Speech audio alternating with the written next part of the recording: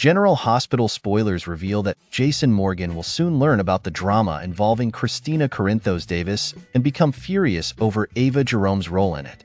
Christina's fall from the window was an accident, but Ava's actions contributed to the incident. Ava grabbed Christina's arm, causing her to pull away and resulting in the disastrous tumble. To make matters worse, Ava is insisting on an alternate version of events, which only makes her look more guilty. This will come back to haunt her, especially since Brick was taking photos during Ava and Christina's heated confrontation. The week of August 5th to 9th promises another intense encounter for Ava. Spoilers indicate that Jason will confront Ava, giving her a serious scare.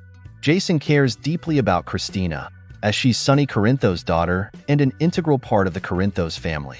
He's also worried about Sam McCall and is furious over what Ava did to her sister.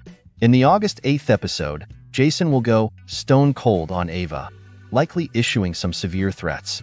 It's possible Jason will demand that Ava confess to the police and accept her legal consequences, or else face dire repercussions.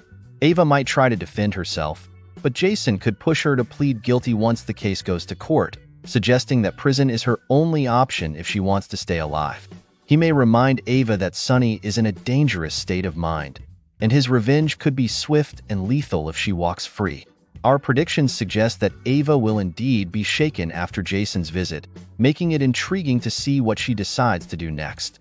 Stay tuned for further updates on this unfolding drama.